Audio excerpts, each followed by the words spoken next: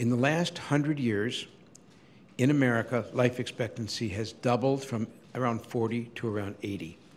A friend of mine and I, Stephen Berlin Johnson, did a PBS special on that. It's a 4-part series, and it's called An Extra Life. If you're interested in knowing why and how life expectancy doubled, take a look at that.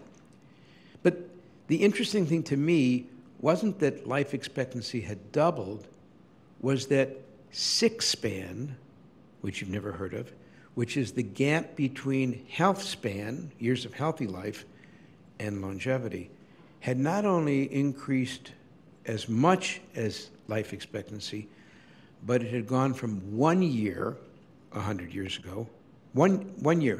100 years ago, we died at 40 and we lived 1 year unhealthy.